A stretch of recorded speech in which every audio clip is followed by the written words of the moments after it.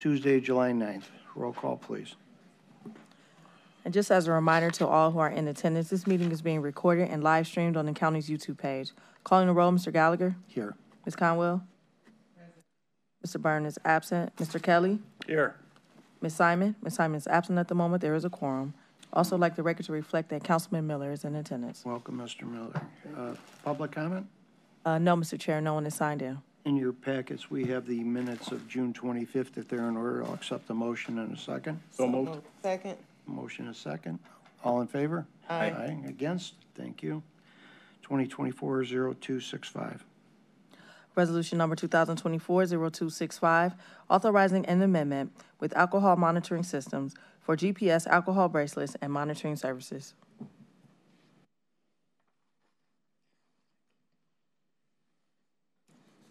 Good afternoon, Councilman Gallagher and council members. Chris Costin, Sheriff's Department. Before you is a request to amend the contract that we currently have with alcohol monitoring systems. This amendment is to add $2,400,000 and to extend the term to December 31st, 2026. This contract is for GPS, alcohol bracelets, and monitoring services. We are currently paying $3.33 a day per unit. That includes the bracelet itself as well as the monitoring fee. The current contract ends 12/31/2024, and the rates will not change with this amendment. Thank you. Chris, what are the rates? The bracelet rental itself is 95 cents a day, and the monitoring is $2.38 a day per unit. And we don't get any help from anybody on that? Not in the Sheriff's Department. We do have the contract split with juvenile as well as common pleas. I don't know if they get any help, but we do have members from their divisions as well. And the people that are being put on the bracelets, do they pay anything, do you know? I couldn't answer that. I could bring them up here and ask them.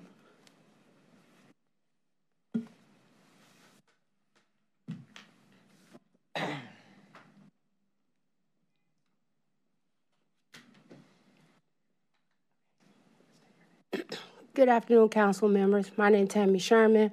I'm with Cuyahoga County Adult Probation Department. I'm the chief probation officer. Our clients, if they are sentenced to probation, they are charged $3.20 per day, but they also have the opportunity to perform community service to satisfy those fees. We've recently increased the rate of community service from state minimum wage to $15 an hour. So they're given an opportunity to perform community service or pay the $3.20 per day. But the overall fee, so sometimes we have people on for a period of time, it's not to exceed $520. Our pretrial clients are not required to make payments pending the disposition of their case. Okay, but the total tallies as it goes along, and if they're found guilty, then they have a cost, correct? Correct. And who gets that money? For GPS fees, those fees, the monies we collected, they're passed over to the Sheriff's Department. Alcohol monitoring fees remains with the Probation Department, and those fees are generally used to keep the equipment running and things like that. Okay. So. Thank you. Yes, ma'am. Good afternoon, council. Mary Bridget Smith, juvenile court home detention manager. Juvenile court clients do not pay anything to have their bracelet on. However, if the bracelet is determined to be broken, damaged, or destroyed, the parent or guardian is responsible for a financial responsibility piece that they do pay, and our finance department takes care of that. Okay, thank you. Thank you. Further? Thank you. All right. Well, that was just a concern I had, so that takes care of that. Yes, Mr. Miller.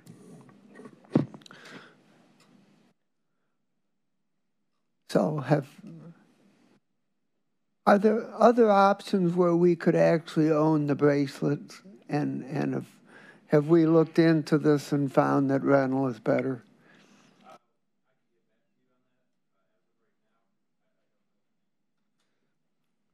And do we get charged for bracelets that are broken, lost, or damaged? And if so, how much? I'll have to get back to you with that as well. I do not know that information. And how many bracelets do we currently have in service? As of, let's see, in June, we had 17,800 just in the sheriff's department. 18,000 in May. April, we had 18,000. March, we had about 19,000 units that we paid for. That's a lot of bracelets. I'm surprised by that number. Donna Cleo, Sheriff's Finance Manager, though on any given day, we average anywhere from 600 to 650 that are on a bracelet. So that 18,000 number, that's kind of like the number of bracelets times the number of days, something like that? That's the number of days, not the number of bracelets. Okay. That sounds more like it. And is the number sufficient to cover the need for all the available uses, or could we use more? That I can't answer. I don't know. I don't know.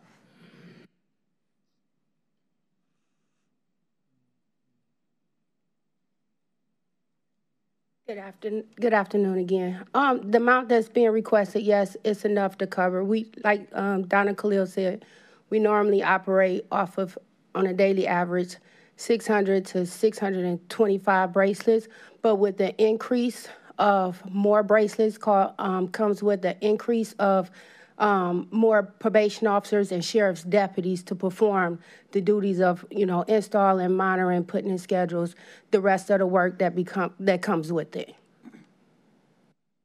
Okay, thank you. You're welcome. And that leads to concerns down the road is when you have that kind of a number on the bracelets and following these folks 24 hours a day and having the necessary backup to go get them if they cut it off or they violate anything. So how are we doing in that area, do you know? I don't know. I do know that, yes, from the time we went from passive to active, now when we get an alert, we have to respond immediately. So how we're doing and the response time, I guess, again, that would be a law enforcement question. If we... The sheriff or Mr. Carbone?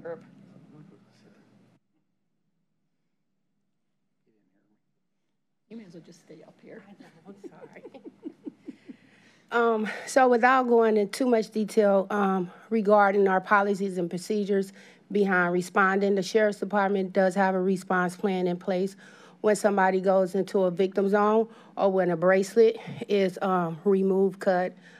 But because we're in public, we don't want to go into detail of what that time is. But you coordinate with the Sheriff's Department to make sure that they have the necessary people available for the amount of bracelets that are being put out there? Yes, so the Sheriff's Department monitors the actual movement for adult probation 24 hours, 7 days, and they respond to those type of alerts when they receive them. They have their own GPS unit full of deputies that's just responsible for monitoring. Right. I just don't want to, I'm just wondering what is the point of saturation for the sheriff? Or are we beyond that point? Councilman, just to bring up, the electronic monitoring unit is the one that monitors that. They have a total plan for response to absconsions and cuts and other various things that they go through. Again, this is a public forum, so I'm not going to get into those details, but they do have that. And that point of saturation, sir, is probably an executive session discussion on numbers of not only deputies assigned, but also amount of people in the program. Okay, well, we'll save that. Yes, sir. Okay, anything further? Thank you very much. I won't call you back up. You're welcome. If everybody's comfortable with 2024-0265 and looking at the dates, I would imagine. Make a motion. Do we need three? You could go three. We could go 3 readings. We can go 3 readings. Okay, I'll accept the motion. Second. To the full council for second reading. motion and a second. Any further discussion? All in favor? Aye. Against? Thank you. Thank you. And we have a quick update from the sheriff. And Ms. Simon's in attendance.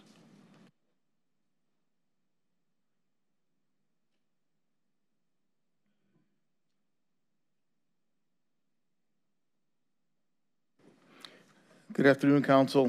Certainly, oh, there we go. Excellent. And the clicker. Is that up here?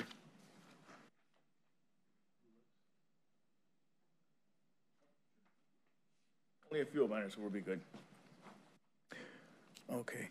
Good afternoon, Council. Thank you for having me here today. Just a brief update on a few things that we're going to touch on within the Sheriff's Department, not only in the correctional facility, but also in law enforcement operations.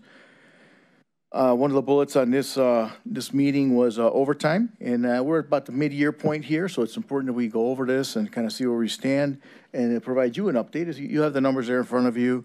I'm not going to go through all of them, but it's important to know where we stand. There's a slight elevation in a couple of them from last year. I think that is primarily attributed to the collective bargaining agreements. We also just went to Fact Finder and completed the CBA with the Deputy Sheriff's Union. So that's another one that also completed, but it also had adds to the budget, to the bottom line there.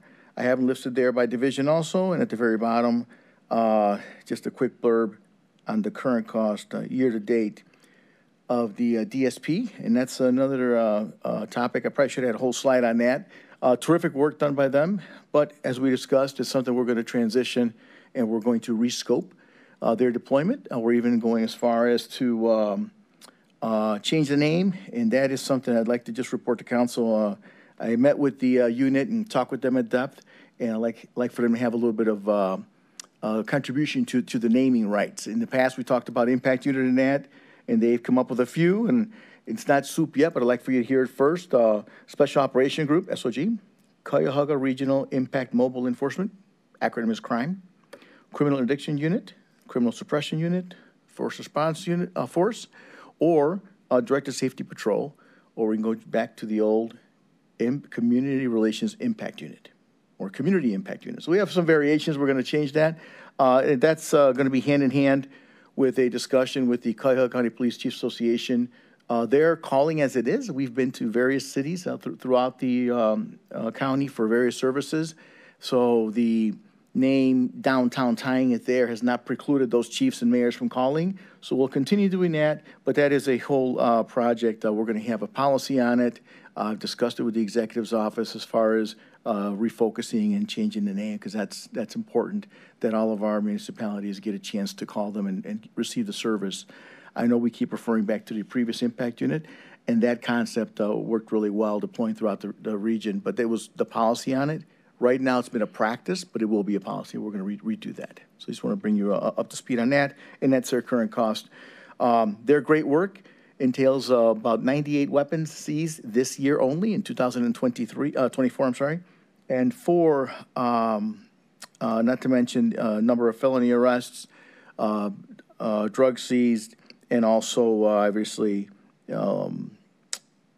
cash seizure of $41,000 year to date.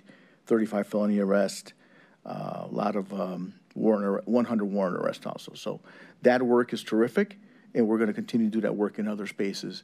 And I think that our local police chiefs and mayors will be very welcoming to that also, as they have been already. So enough about that. Next slide, please.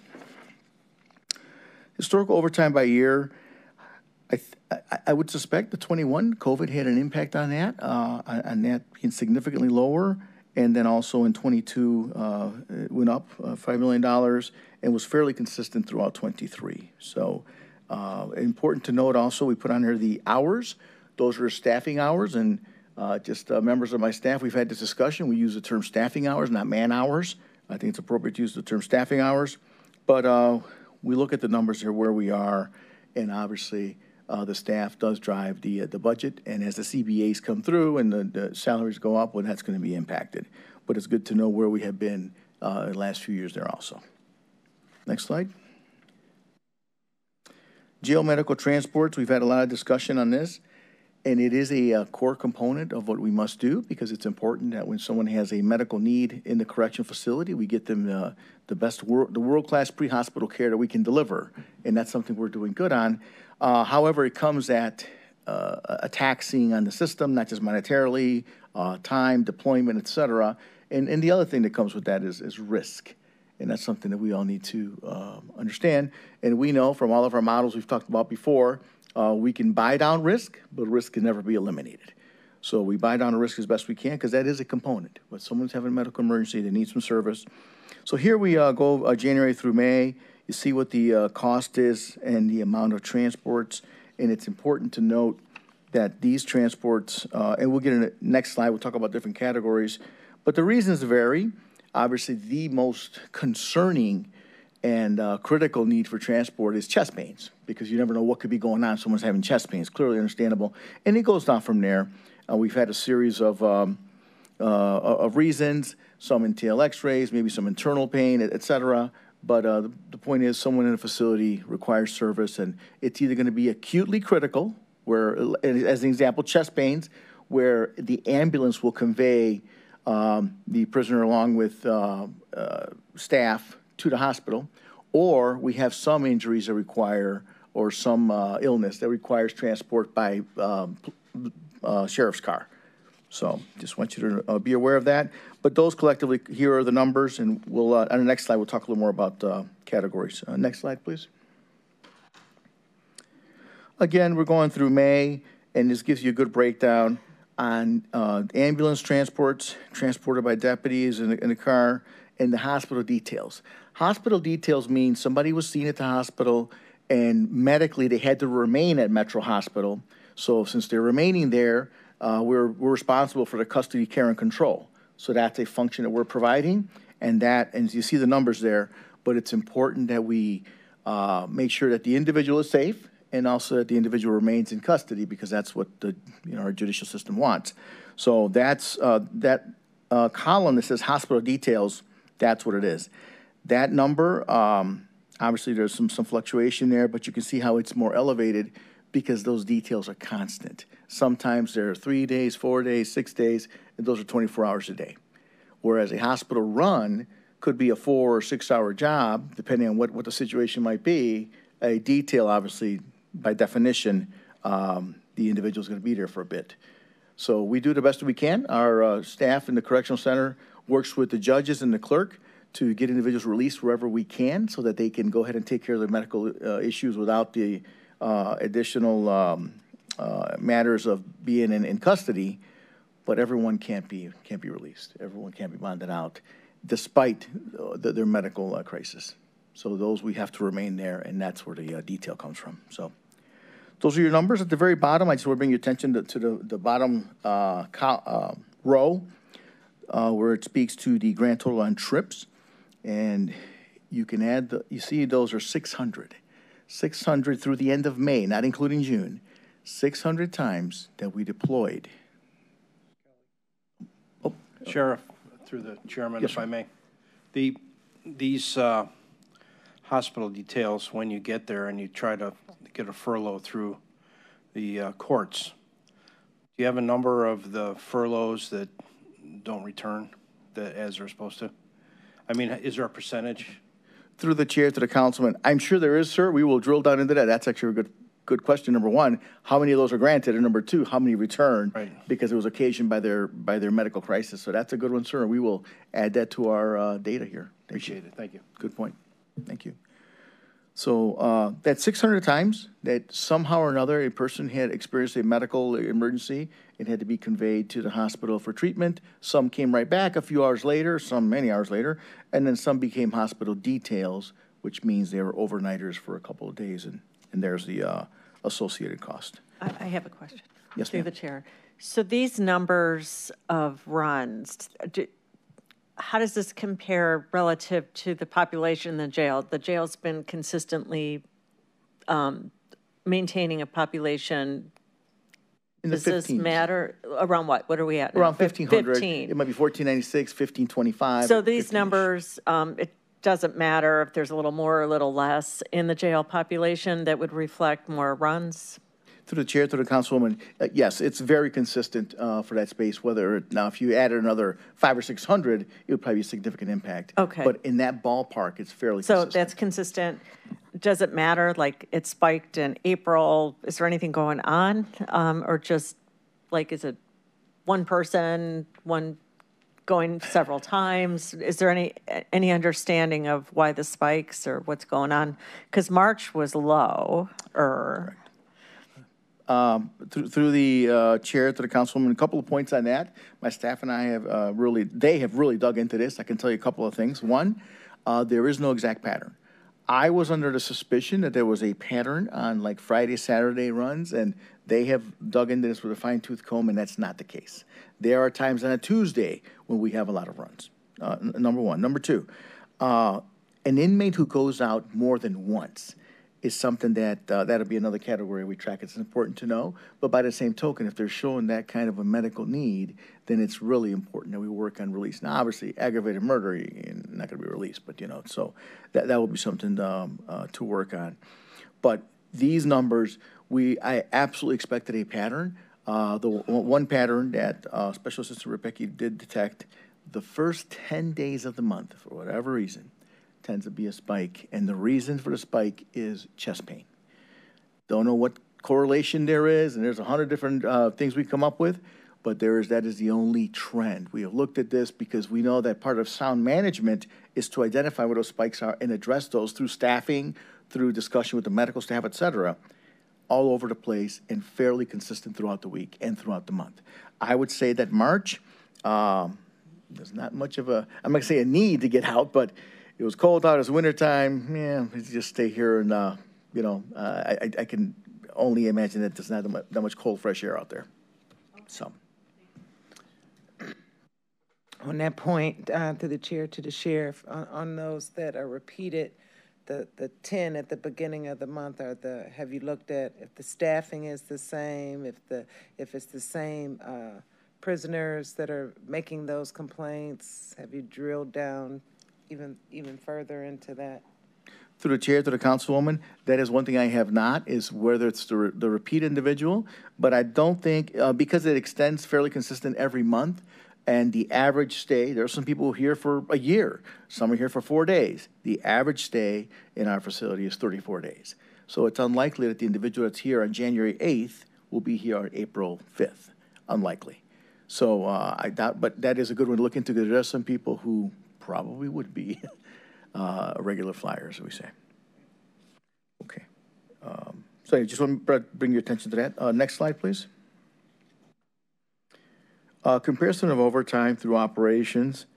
And you can see here, I'm not going to read all the numbers, but just so you know, strong correlation here with previous years. And we see there's a slight decrease in operations, slight increase in LE. And the jail is very, very slight increase.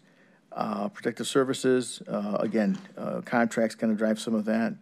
And as we know, the FTEs are here on the side, and we'll get to that on the last slide here in a minute. But that's kind of where we are, a snapshot of the department, what the relative overtime is for the respective divisions. When we say operations, we're talking about all things like human resources, fiscal, all of the things that are kind of like the heart of the operation. Law enforcement, let's just think of uniforms and badges. Jail, we talk about the correction facility. And protective services are the officers that we know protect all of our buildings that you see on a regular basis, who are doing a terrific job there, but then that's who's encompassed there. And this is through pay period 13, just so we're aware. Okay.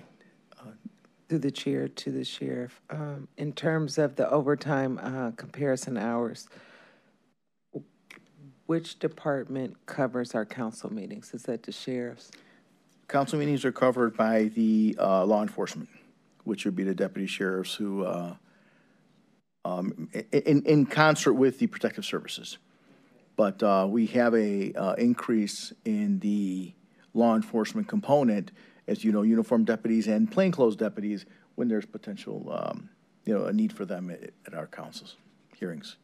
Okay, so that plays a role in the increase of the department actually securing our council meetings?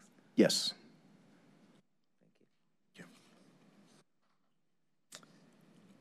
Okay, next slide. And before I go to the next slide, I did want to mention one thing. Oh, I'm sorry, sir. So, I checked about a couple of other large counties in the state, and the overtime here, which is running about 20 million a year, it's like at least 4 or 5 times what anybody else has. And I'm wondering if you could provide any insight as to why our overtime costs are so high and what could be done to bring it down. Thank you, sir. Through the chair to the councilman. A couple of things there. When we talk about overtime, clearly most of the situations are staffing shortages. Whether the staffing shortage is driven by assignment, whether we were able to hire enough people or not, which the answer is yes, we are, or whether the staffing shortage is caused by people don't come to work because they're sick, it's a snowstorm, it's the Super Bowl, whatever it might be, those two things. We are in a situation where we're scoping the entire department to, and people use the term right size, to right size the operations. That discussion I've had certainly here at council, I've had with the executives team on making sure that we have the right amount of people for the functions. And additionally to that, how much, I use this term, how much mileage can we get out of different units to do some cross-training, do some other work. But the bottom line is that past 35 years, the Sheriff's Department has absorbed additional duties and responsibilities and has never accounted for that staffing. Other agencies may have accounted for those staffings as we go forward. I'll just bring your attention to one that we've talked about before, which is pretty glaring, the electronic monitoring unit. Electronic monitoring unit, as we spoke earlier, we know what function they do. Obviously, they keep people safe, but it allows us to keep the population down and make sure that we're accountable.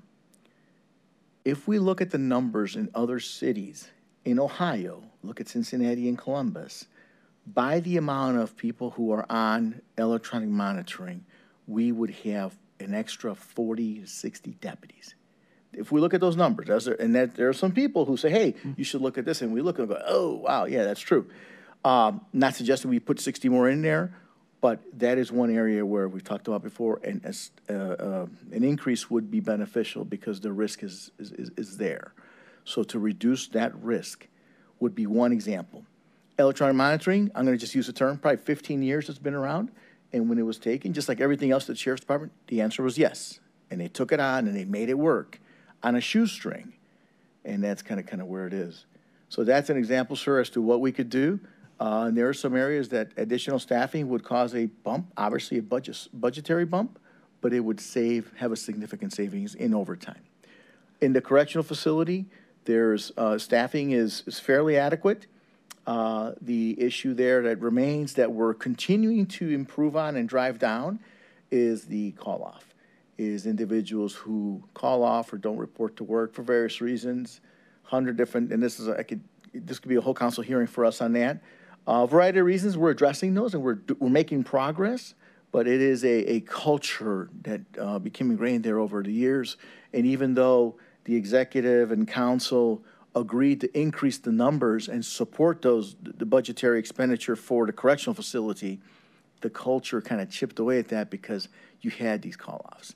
So I reported in my last presentation here in April that we're certainly making some movement on separations, and that's something that we've done. And I'm very confident as we make additional separations and we onboard new people that will continue to reduce. So that is getting better. So that is one area where, because we staffed it properly, it's going to be working better. Yes, sir. So, Mr. Chairman, to the sheriff, there's something like $6 to $7 million per year in overtime that's embedded into the collective bargaining agreements for the correction officers, I believe. And my question is whether that's operationally necessary, or do we have any intention to try to negotiate a contract revision that would make that no longer necessary? Through the chair to the councilman, currently it is operation necessary. I do think as culture changes, and let's just use the example, everybody comes to work, that number will be significantly reduced. And at that point, we could absolutely discuss having a modification to it, sir. And I think that would be good management. Okay, thank you.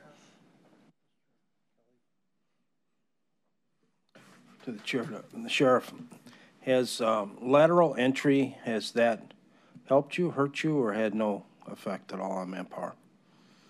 Through the chair to the councilman, always a help, sir. Always good to have good people come over from different agencies with various experiences behind them, and that has absolutely helped, sir. It's been a very positive tool for us. So it's been easier to get new people that way? Through the chair to the councilman, yes, sir. All right, thanks.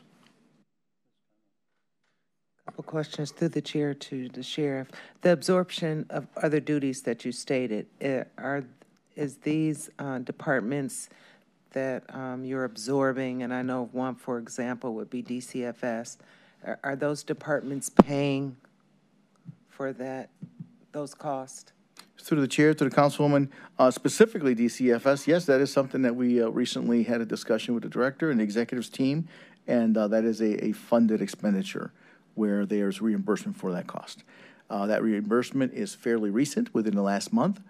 So for the probably 3-4 years, it wasn't there. So that's an impact there, but it is going forward. That is a expenditure that's covered. I would suggest do that with the other departments as well. And my second question would be on the incentives. Do you provide any incentives for perfect attendance for? Through the chair to the councilwoman, that's something we're looking at. Not only attendance, also use of sick time, and probably most importantly, recruitment incentive. If a member of the sheriff's department makes a recommendation, this is what I'd like to propose, makes a recommendation of an individual and they get hired, they get X amount of dollars.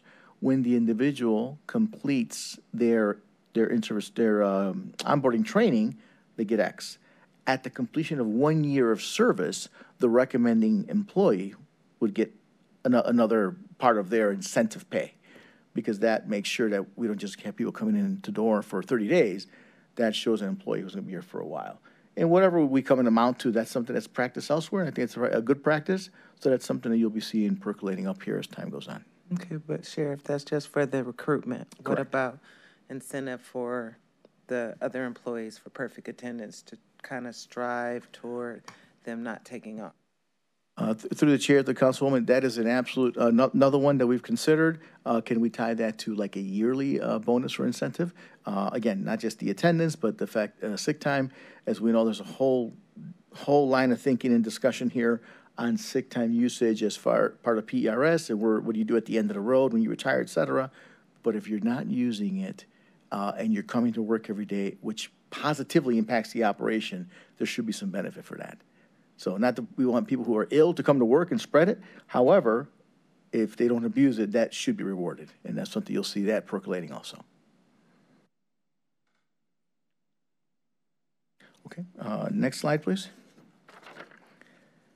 Final slide, just give you the staffing summary snapshot here. I want you to see kind of where we are numbers-wise, vacancies approved, and certainly working, moving forward here. I can tell you that recruitment team has been working very, very diligently on making sure that we're recruiting in right spaces, getting the right people here, and that certainly contributes. I know that they have really honed their skills and sharpened their lens as far as who they're looking for, individuals that are more suitable for this position. And probably the biggest thing is, I think I mentioned this in April also, if we have employees who come and join us for a month and they report to work and they go, you know what, this isn't for me. We respect that, and that's important, but it's also, it could be a gap on our side that we need to address. What did we not clarify? What did we not inform these individuals hey, you need to be aware of this because here's reality, so they can kind of dial that back earlier on in the process. Now we have an employee who's been down the road for a month or 6 weeks. Now they're walking out the door, not coming back from lunch. That's not good for anyone. So that's something else that we're looking at, is ensuring that we let them know what the expectations are, what the conditions are, and give them the appropriate support.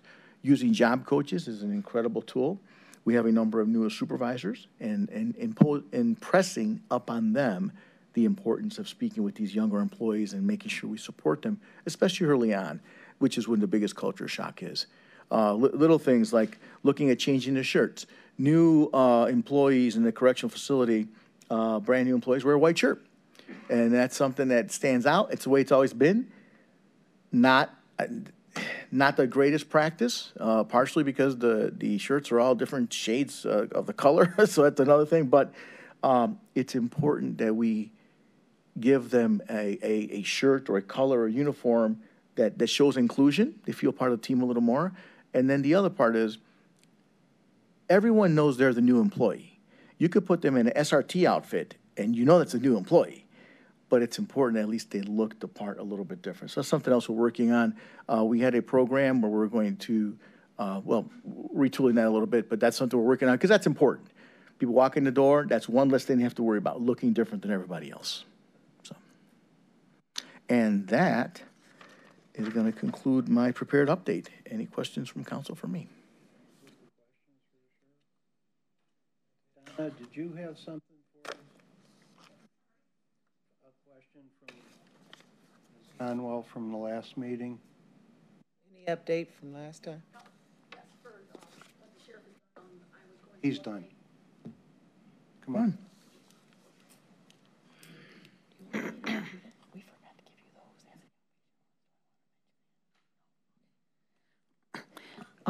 So through the chair to Councilwoman Conwell, you had asked us to look. Yes. Okay. All right, let me back up for 1 second. One of the things that, and this, I take blame for this when we put these slides together for the sheriff, I neglected to put on the medical transport slide the outpatient runs. So far this year, there's been 382 outpatient runs. Outpatient runs is not an emergency, it's not a detail. That's a scheduled run, like dialysis, or if somebody has an appointment to get stitches taken out, or something like that.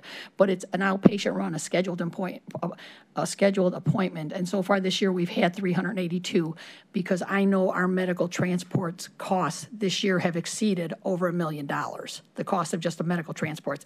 So again, I take the blame for that. I overlooked it on the slide, so I just wanted to clarify that, the first thing.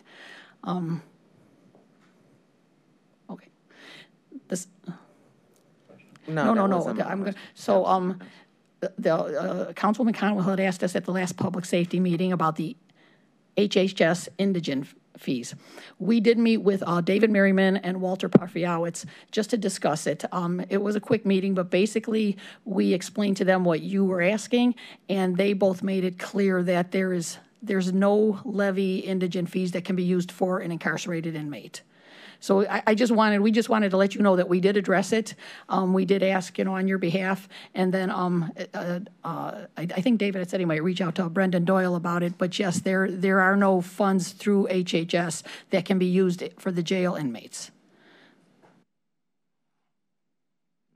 I can't speak too much about it because I don't know too much about it. But I do want you to know that we did address it. They're on Medicaid. Is there any action there?